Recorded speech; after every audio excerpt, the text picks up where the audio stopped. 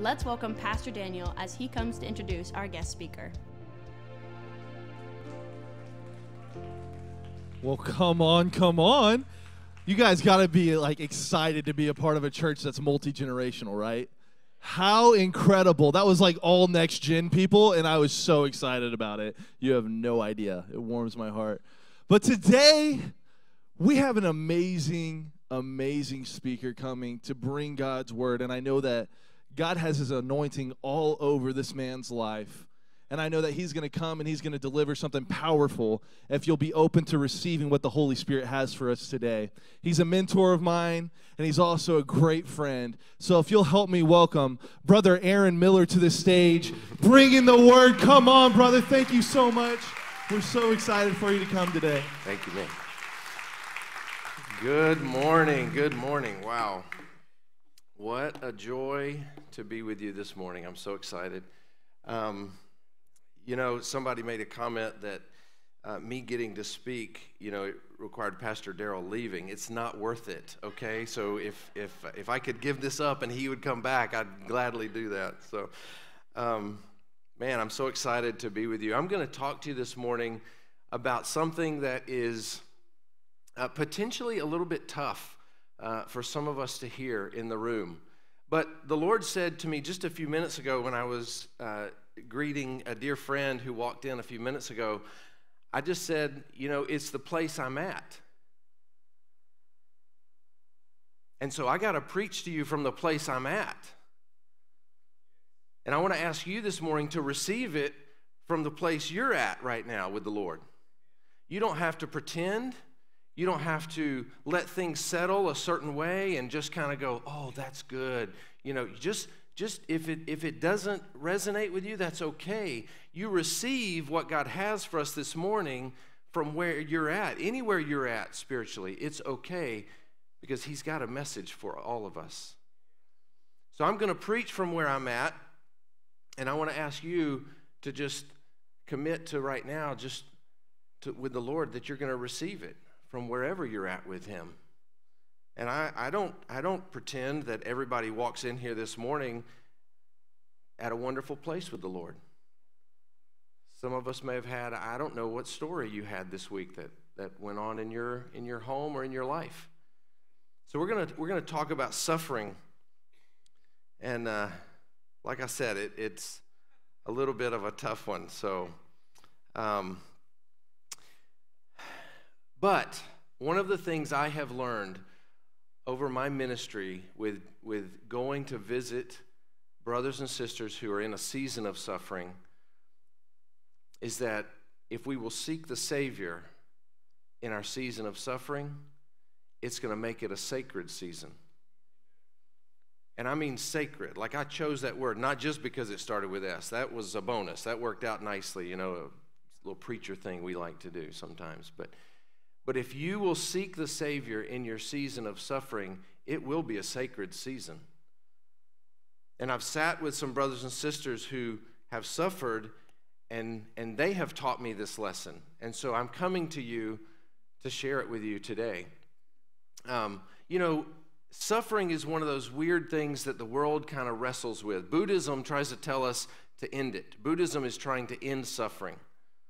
Hinduism tells you it's because of things you did in a former life. You built up negative karma, and so that causes you to have suffering in this present life. And if you'll just suffer well or suffer correctly, then your next life will be better and have less suffering. And then you have the secularist humanist view that tells you it's absolutely ludicrous to think of a God, a divine being, who would use suffering on his divine creatures created in his image to teach them things, to strengthen them, to get messages across to them, to use them to spread a message. The secular humanists just can't even fathom that, so they tell you that's ludicrous, don't even consider that. And then you have me who comes and shows up here today who tells you it can be a sacred season. And some of you would sit here automatically, you're already, maybe there's a reaction to what I'm telling you. When I say sacred, you think, brother, you don't know. You don't know the hurt. You don't know the phone call we had to receive. You don't know my pain. You don't know my suffering. You can't tell me that's sacred. Some of you, not all of you, but some of you would maybe have that thought this morning. And I would say that's fair. You are very fair to say that to me, and that's okay. I would just simply say to you, you as well don't know some of mine, and how the Lord has shown up and the lessons he has taught me. I'm going to try to pass some of those on from his word.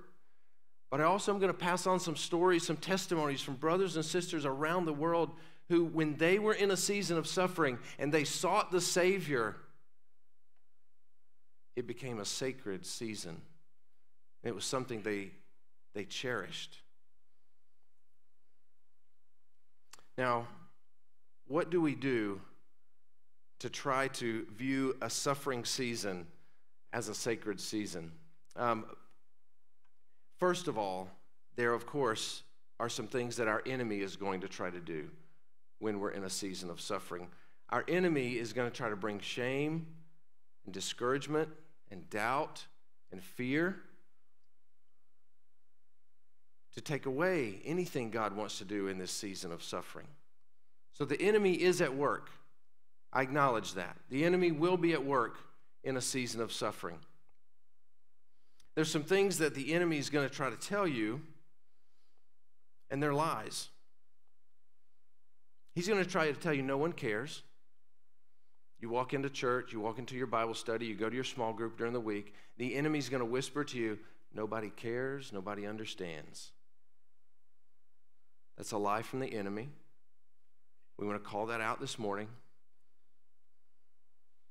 The enemy's also going to try to tell you this suffering is going to destroy you. This is too hard. No one could go through what you're going through. No one could endure this. The enemy will tell you that. It's too hard and it will destroy you. It will destroy your faith. Just give up now. Just surrender now. Just walk away now. Just lay it all down now and just forget it. That's a lie from the enemy. And then the enemy is going to tell you this one. This is a powerful one. The enemy will whisper to some of us,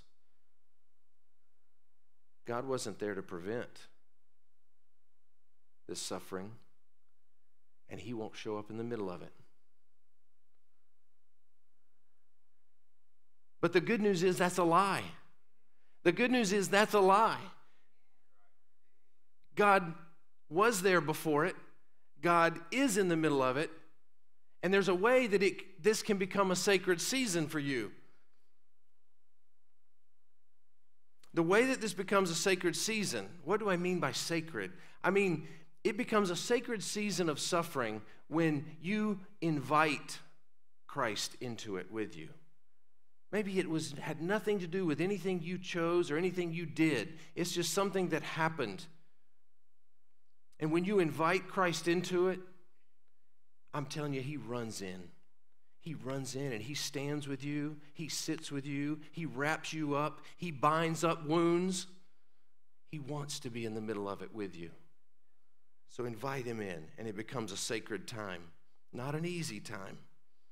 Not an easy time.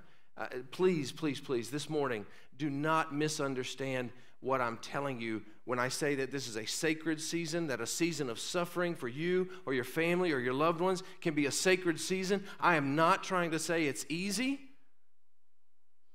I'm not trying to convince you that it won't hurt. I'm not trying to convince you to not feel all that you're going to feel in a season of suffering. Because the brothers and sisters that I've sat with around the world, they've had to feel it. They've had to go through it. But they invite Christ into it. They seek the Savior in it.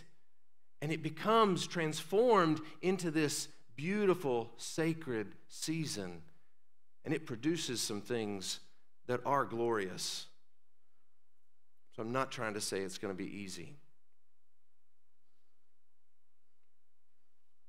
Let's look at the first thing that I think, one of the first things to do in order to make this a sacred season. It is surrender. And you saw that slide up, a sacred season of surrender. You have to surrender things when you're going through suffering. And John 12:24 is a great example of this. Truly, truly, I say to you, unless a grain of wheat falls into the earth and dies, it remains alone. But if it dies, it bears much fruit. That dying, you know, Romans 6 talks about dying to sin and living to God. When you're in a season of suffering, there are things you just have to let go of. You just have to die to. You just have to surrender.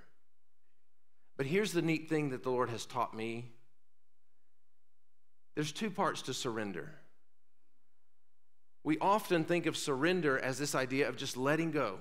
I just let go of everything. And that is true. You let go of everything and you release that to the Lord. I can't control the things that are happening to my family. I can't control the things that have happened in the past. I can't control these circumstances, Lord, that are swirling around me. And so I'm going to surrender. And you must do that in order for this to be a sacred season. You have to learn how to do that. It's not easy, and you're going to have to do it. It's not a one-time decision. You're going to have to surrender again and again and again. And some of you know what I'm talking about. You surrender and you think, whew, done. Okay, I'm gonna leave that little emotion right here. I'm gonna leave that hurt right there. I'm gonna leave that confusion right there. I'm walking with the Lord, and you're doing something, and you turn around, and it's on you again, and it's right there. Something, a memory comes, something happens, and it's right there with you. And so you got to surrender daily, hourly, more.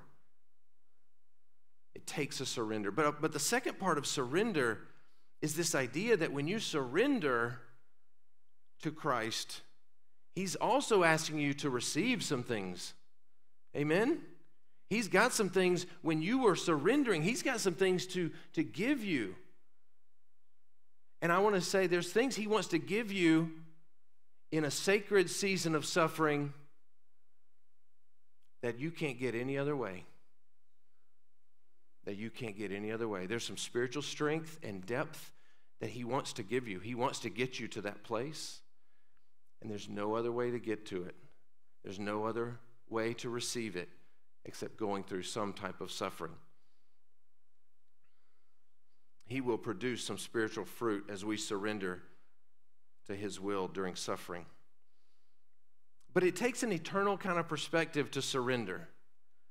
I was sitting with a brother once, and he looked at me and he said, you know, we know, and he had gone through some really difficult things physically for his faith, for being recognized as a believer, and then walking with Christ, going to church, leading a ministry. And he looked at, I often will ask them, I have a couple questions that I always ask people when I get a chance to meet with them. And I asked him, I said, it's been so hard. How do you keep walking with the Lord? What you've described to me, I can't even comprehend. But yet you walk with the Lord in joy. And this is his quote. Our trouble lasts for a little while, but we'll be with the Lord for eternity. Amen. That's a surrendering perspective right there. That's a man who has gone through a sacred season of suffering, not a shameful season of suffering. He hasn't walked out of that ashamed. He hasn't walked out of that discouraged. Our trouble lasts for a little while. And by a little while, this brother, he didn't mean a couple weeks or months. This guy, because there was nothing changing in his situation that he could foresee. He meant years. He's looking at like 80 years. He's thinking this life. Our trouble lasts for a little while, but we will be with the Lord for eternity. So you have to surrender. I want to tell you about a brother who did surrender. He and his wife had surrendered everything. They surrendered everything to the Lord. His name's Alberto. I had a chance to sit with him and his wife in a mall food court area, and they were just so inspiring. They were so encouraging to me. And I sat, but I was kind of focused on their 3-year-old daughter while I sat with them. They were sharing things about their ministry. He's a church planter in a very difficult place, and I was just kind of locked in on the 3-year-old daughter because she's about the age of my grandson, and she just looked kind of small and kind of, not healthy. And so we finally got around to asking about their health and things, and they said, well, you see, it's a little difficult for us because of our work, our ministry, and our daughter is surviving on boiled rice and a little bit of milk that we can sneak every day. I thought, well, why is that? And he said, well, because I'm a church planter in an area where people don't want me to be church planting. They don't want things of the Lord. They don't want people to know that they have freedom in Christ. He said they just went to all the people in the market. They stopped beating me. They stopped threatening me in one way, and they just went to all the people in the market, and they said, don't sell them anything, and we'll get them out. That's how they wanted to pressure them to get out, and he and his wife wouldn't leave. And I looked at this little 3-year-old girl, and I thought, oh, my goodness, they were in a season of suffering. But there was something about them, the way they were trusting the Lord, the way they had surrendered everything to the Lord. There was something so sacred in that moment. And, you know, the American mentality kicked in, and I said, man, well, there's a grocery store right here. Let's go get this fixed. We'll load you up with everything. I mean, we'll buy months of groceries for that little girl. Amen? I had money in my bag. I could do it. And he shook his head very slowly, and he said, no, they'll kill me. I said, what? He said, they'll kill me if I show up and I went outside of their controlled area and got resources and come back with food. They're watching my home. When I show up with loads of groceries, they'll kill me. And I just sat there stunned. There was nothing I could do. So we surrendered that to the Lord in prayer that day. We continued to pray for them, and there have been some things that we learned we could do, but they're still in ministry. They did move out of that location to a nearby location just for her health, for the little girl's health, and we were thankful for that. But man, what a sacred time with him. He just continued to do what God called him to do, even in the suffering. He was surrendering. He surrendered everything. Now, this next point, I want to talk about the sacred season of silence.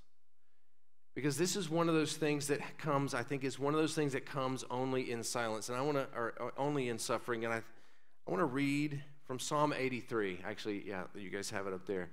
So Psalm 83. I was in a Bangalore hotel room one time, and I had gotten 3 or 4 messages back to back to back that were bad news. It was just attacks and people being hurt, and it was just really overwhelming to me.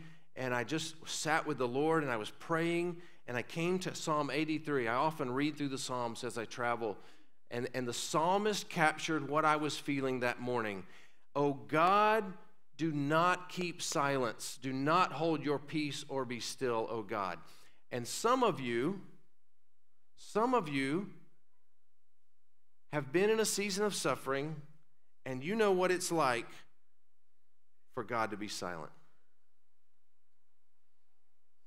You know, silence is a funny thing, because I can show up at your house, and if you're in a state of grief and I sit with you, I don't have to say a word, and I can bring comfort. In silence, there can be comfort sometimes. But then other times when silence goes too long, or silence at the inappropriate time, maybe you share something that you're really struggling with a brother or sister or someone, and they don't know what to say, and then they're silent, and it's awkward. And there are times I've experienced some of that with the Lord. Sometimes I've just pounded the table. God, I need you to change something. I need you to show up. I need you to do something. I don't see you working. And the psalmist, he said, I see the enemies working. The enemies are making an uproar. And some of you who came today, or maybe this past week, or maybe months ago, the enemies in your life were making an uproar. And you took it to the Lord, and there was silence.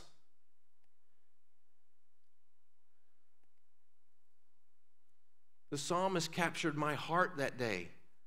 That's what I was feeling. Even in my own family, I told you I have to preach from the place I'm at. There are times I've wanted things to change, and they won't change. I've asked God to say things and to do things, and He isn't doing it.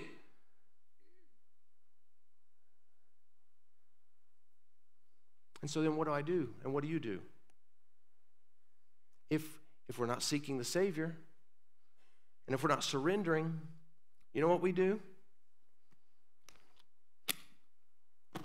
put that on the nightstand and we don't touch it. Our small group leader calls us, texts us, we don't respond. Time each week rolls around to show up at church, small group leader calls, somebody's calling, you say, you know what? Stomach doesn't feel so good this morning, I'm not going to go. You know what, I had a rough week, a little tired this morning, I'm not going to go. You kind of play this game with God sometimes. If you're going to be silent, fine, I'll be silent too. You're not going to do something for me? Fine, I'm going to step right over here. I'm not doing that. I'm not telling you anything I haven't done. I told you, I'm going to preach from where I'm at. I want you to receive this from where you're at. And if you're in that state this morning, if you've done that, or if you've taken a couple steps away, oh my goodness, please surrender. Please seek the Savior. Because I want to tell you, in that silence, if you'll push through and trust Him in the silence, there is something so sacred and so precious that He wants to give you. He wants to show you so much of His character and so much of His compassion. You have to keep pressing. Don't let that silence, don't let the enemy use that silence. Because the psalmist continues, and look what he says. They lay crafty plans. The enemy is laying crafty plans against your people. They consult together against your treasured ones. My brother, my sister, this morning, you are treasured. You are treasured more than you even know. Your Heavenly Father treasured you so much, He sent His only Son to go hang on a cross, to go through a season of suffering for you, to redeem you. Don't let that silence, don't let the enemy use that silence to tell you God's not working. I sat with a sister one time. She was able, you can show the picture now, she had her husband killed. Her husband had been killed. He was shot in their home. They ministered in a village in India. He was shot in their home.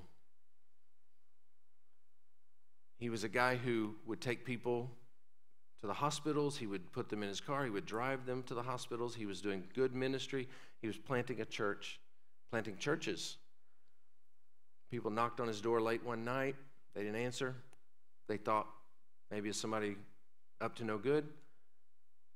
They start pounding. They finally hear the door of this little village house being rattled. So he finally gets up. He leaves his wife in bed. He goes to the door. Before he can open the door, a shot is fired, comes through the door, and he dies.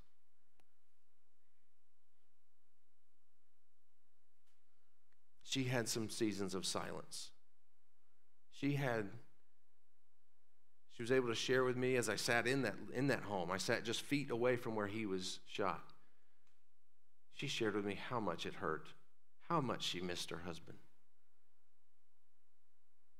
But then she also shared with me how faithful the Lord had been.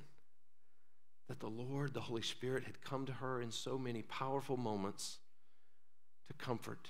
That comforter, Jesus called him the comforter. He came and he comforted.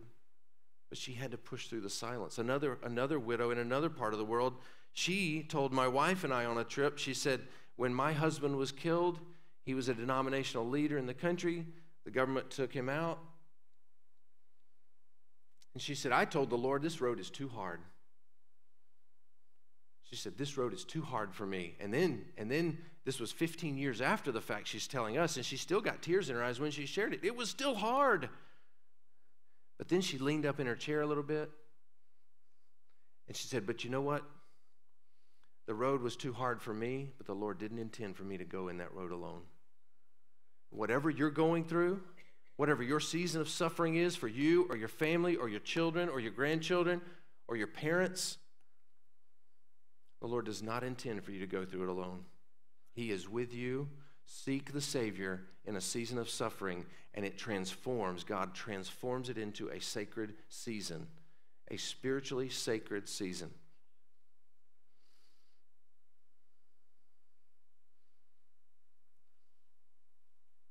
The last point, I'll just be honest, I'm not happy with the name of the point, so just let me get over that, okay? But there's a really powerful scripture, so we'll go to the scripture now, because I don't love the 3 S's thing. Kind of bugs me. I feel like I worked a little too hard to make it cute, and I'm sorry. Sorry. Forgive me, Lord. But this scripture is so powerful. I was on a plane.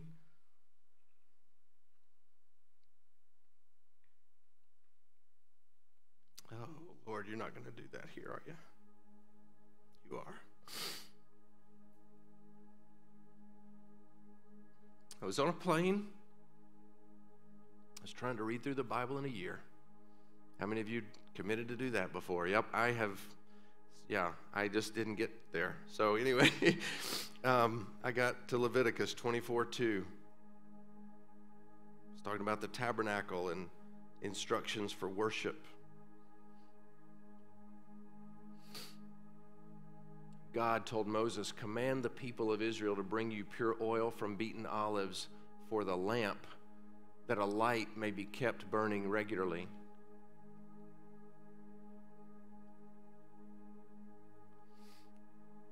I said, Lord, you know what I'm going through. And I feel like I'm being beaten. I feel like I'm being pressed. And he said, that's right, you are. You are. And you know what? I've led you into this pressing.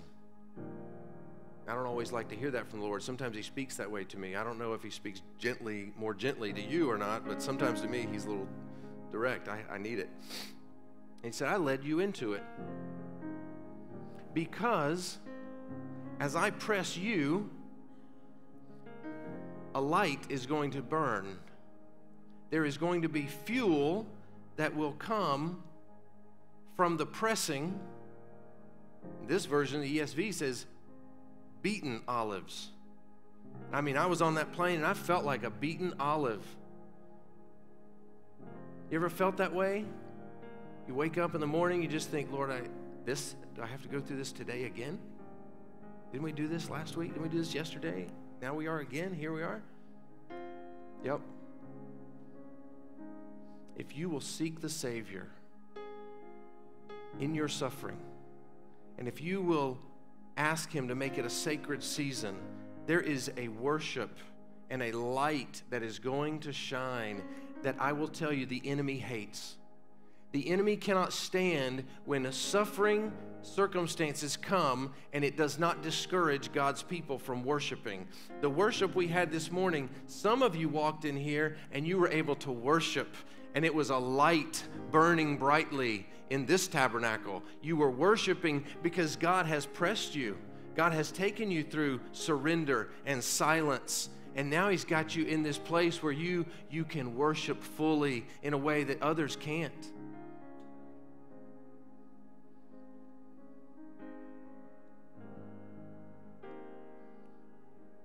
There were some parents that I didn't have a chance to meet them. I met a brother who was delivering Bibles in a country. These parents had to go through a season of suffering. They had to go through a surrendering season, but they were worshipers. Oh, and it was sacred. Their daughter had received a Bible, and the Bible that she read encouraged her so much and gave her such a strength that when some anti-government guerrillas came to forcefully recruit her, as they had recruited her older sister, come join our purposes, come join our drug trafficking, and it wasn't a volunteer thing. This is force recruiting. They come with guns. And she held her Bible that she had received, and she said, no, I won't go. My Lord Jesus tells me I don't have to go with you. And those groups, the group leaders said, fine. So they take her, they raped her, and they killed her. And then they dropped her in the center of the church because they wanted to send a message to the church. Anybody who stands up to us, this is what happens. And I was just so stunned by this story. She received a Bible, and it cost her her life. I was just so heartbroken at this story, this young girl, what she had to go through. And the man who delivered the Bible, he was the Bible distributor, he said, I just can't even explain how in the world he can do it. He, with a smile on his face, he said, and her parents are still faithful. Her parents faithfully attend that church where their daughter's body was placed. They worshiped the Lord. Had they been pressed? Yes, absolutely. They sought the Lord. They turned it over to him, and it was a sacred season. Their faith became stronger. The Lord took them to places they never thought they would have to go. But he was faithful to be there with them. Now, lastly, I want to say, some of you, let's go back to that idea of surrender. I just felt so clearly last night that I was supposed to say this. Somebody may be here and they can hear my voice, and you may say, all of those stories are great, brother. That's fine. But my suffering is something that I did. You see, my suffering is self-inflicted. And so I just don't know if God can use that. I don't know if God wants to show up in that. Let me tell you, our God is gracious and merciful. Our God's love is steadfast, never ending. And I'm telling you, he wants to use that suffering as well. He wants to use that suffering to draw you to surrender to him today. So if you're in a season of self-inflicted suffering, this still applies to you. It can still be made sacred. He can still transform it into something sacred if you'll seek him in it, if you'll surrender it to him right now. I want to ask the prayer teams to come up if they would. Psalm 145, 8 and 9 says, "The Lord is gracious and merciful. The Lord is slow to anger." So if you're in a self-inflicted season of suffering, listen to that. The Lord is gracious and merciful. The Lord is slow to anger. And he is steadfast in his love for you. His love is abounding and steadfast. The Lord is good to all. I'm not making this up. I'm reading this from right here, from God's word. It's true. The Lord is good to all, and his mercy is over all that he has made. So if you are in a season of suffering, I want to encourage you to come up. I want to encourage you to come up and ask somebody to pray with you. Pray that you could surrender to it. Pray that the Lord would make it a sacred season for you. You need him to make it a sacred season. Seek the Savior right now. If there's a past season of suffering that continues to bring shame, continues to bring confusion, continues to bring discouragement, come up and let someone pray with you that it could be transformed into a sacred season of suffering. Let me pray with you. Father, thank you for all the things you're doing. Thank you for your message of love. Thank you that you are merciful and gracious to all as we go through a season of suffering, Father. Thank you for what you're doing in our lives. In Christ's name we pray, amen. Let's sing this together. You are my champion. Giants fall when you stand undefeated. Every battle you've won. I am who you say I am. You crown me with confidence. I am seated in the heavenly place, undefeated, with the one who has conquered it all. You are my champion. Giants fall when you stand undefeated. Every battle you've won. I am who you say I am. You crown me with confidence. I am seated in the heavenly place, undefeated, with the one who has conquered it all.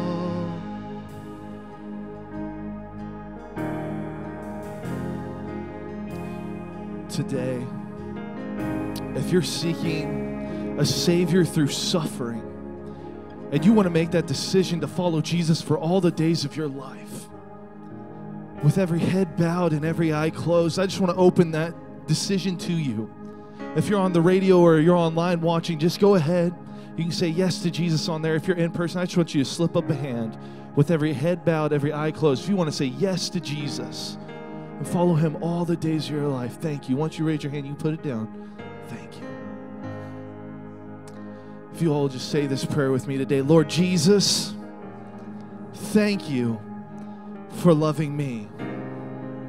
Thank you for dying on a cross for my sins.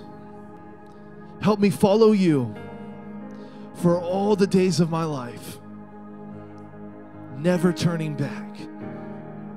And it's in Jesus' name that we pray. And everybody says amen. Amen, amen. Now all the angels are celebrating in heaven, so we should do the same as well. For those of you that said yes here in person today, we have a packet we want to give to you guys in the Welcome Center with information. But if you'll go ahead and you'll just text yes to 918-766-9117, we have information that we can send to you as well. So if you're online, listening on the radio, and you'll just text the word yes to 918-766-9117, we will get information to you today. But now as we leave, I just want to leave energized, ready to go, living as a sacrifice, surrendering our lives to our Lord and Savior Jesus. So if we could stand up all across this room today and just raise our hands towards heaven, I want to pray a prayer of blessing over you today. May the Lord bless you and protect you. May the Lord smile on you and be gracious to you. And may the Lord show you his favor and give you his peace. Go with God today.